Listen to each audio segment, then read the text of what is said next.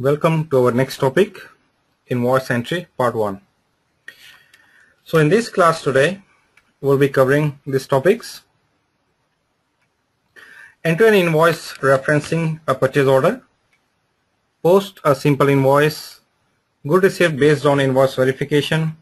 Purchase order based invoice verification. Hold or park an invoice. Specify which updates takes place during document parking. Process a parked document further, standard workflows, prepayment process, and customizing of prepayment process. So we'll start with a basic example that in your company recently they implemented SAP and must define the standard procedure for invoice verification. You also want to decide whether to implement purchase order based invoice verification or good receipt based verification. So in this topic I will be showing you what is the difference and what is the advantage and disadvantage of using purchase order based or good receipt based invoice verification. So far in the previous classes we have seen the standard procurement where we first created a purchase order and then we have done a good receipt and then finally we have done the invoice verification. Now this class is all about learning more about invoice verification, and we'll go deep inside and see a lot of different functionalities within invoice verification. So first of all we'll talk about information in an invoice. So when the customer will send us the goods, after that they will send us an invoice, okay, so that we can send them the payment. So once we receive the invoice in our company for the invoice verification purpose, an invoice may look something like this one, where you can see a lot of different details. You can see the address of the vendor, you can see the reference number, you can see purchase order number, you can see material quantity, price, terms of payment, taxes, and all those sort of information. So using this invoice that was sent by the vendor will be doing our invoice verification in our SAP system. So reference for invoice verification. Now when you do the invoice verification, which is Maro, then what are the different references that you can make? So when you create invoice verification, you have a lot of different references that you can use. I'll show you here in a minute. So what I will do, like we created earlier, so first I will create a purchase order. So first I will create a purchase order like we done before, and then I will create a good receipt. So we have done it many times earlier, and finally I will do a invoice verification, which is Miro. So let me create one purchase order quickly. Here let me enter the vendor number and just any material here, say 10 pieces, enter. So plant is 1000, enter. So press enter again. Now let me save it, there is no error. I will save this one. It will generate a purchase order number for you. Click on the message and copy the purchase order number. Now I will do the second step, which is, so that is my purchase order number, that will do a good receipt. So go to transaction MyGo. Here enter your reference number and press enter. So when you do the invoice receipt, you can also enter here like delivery note or bill of lading. So delivery note is just like a reference number. So I can say here delivery note number, say DN, delivery note 123. Okay, bill of lading, say just put a number BL123 for example. And I can say I received say 6 items so far. Now say okay. Just do a check, click on check. It's asking for enter store location. I will enter the store location, press enter, do a check again.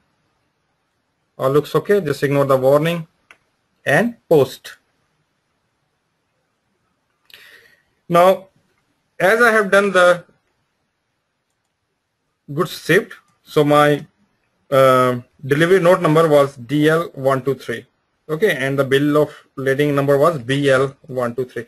So I can use this number as a reference instead of purchase order. I can even use a purchase order as a reference. I can also use this one as a reference. So I have many options.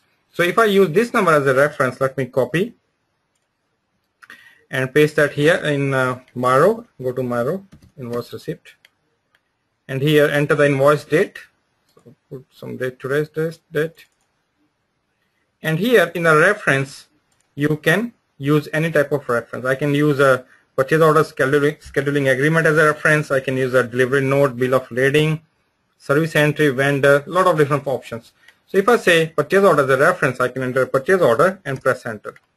Okay, or I can start the transaction again.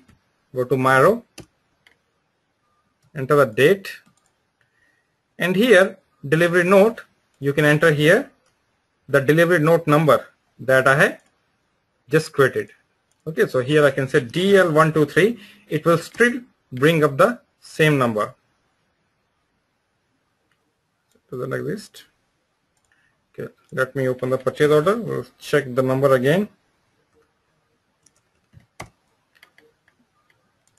Can go to purchase order history. Open this one, the document. DN, sorry, not DL, DN. So now if I go to Miro date, so here in the delivery note, enter DN123, press enter. This should be N. And you can see it will reference to the same document, same purchase order. All right.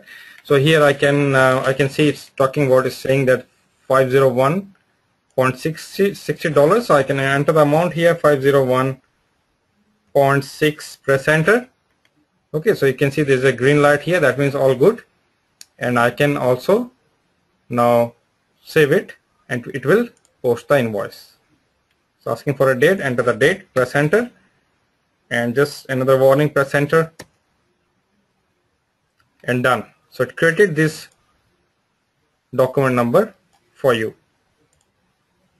So like this, as I said, you have the options to use any of this as a reference.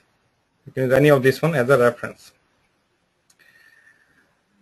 Now we'll talk about the structure of the Miro transaction. Okay, a lot of different fields that we can see in Miro transaction. So when you open the Miro transaction,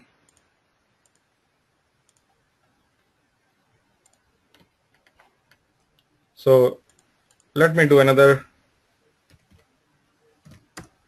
good shift for the 4 pieces left. So I'll do the same for this one.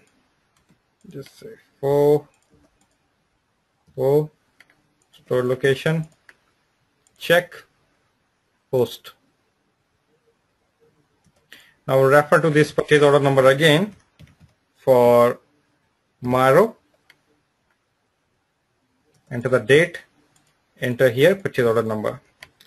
So when you do the invoice verification here, there's a lot of data that you can see, or a lot of functionality you can see in the system. So for example, if you want to call another invoicing document, you can click on this number, this icon, and to call another, because just asking me to first save it or not. If I say no, here you can call the invoicing document screen. Here you can enter the invoice document and the fiscal year, and you can see or you can display the existing invoicing document. And then here in the messages, you can see if there's any error or something. For right now, it's showing me the red light. If I click on the messages, it's taking me to this field here, showing me error message at the bottom. Enter the date here, press enter. Okay, so now it's showing me the error that balance is not 0. So we need to make this balance as 0. That means we need to enter some amount here. Then you can also see the vendor detail. Okay, so here you can see the vendor name, their address. Okay,